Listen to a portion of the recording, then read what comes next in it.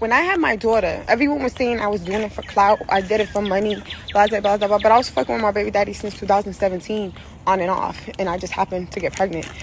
And then I got with OMB Peezy, who don't have more money than me, that lived in my house, that used my cars, used my jewelry, couldn't afford no rent. I did that shit out of love. Y'all was trying to say I was with him for money, but that nigga don't have no fucking money. You know what I'm saying? Like, and then you guys is always trying to bash a girl and say she's with somebody for money and shit. But then on the flip side, when we do deal with a nigga that don't have much, we go do shit like this. Nigga done stole my $30,000 chain that he's wearing on his neck to this day.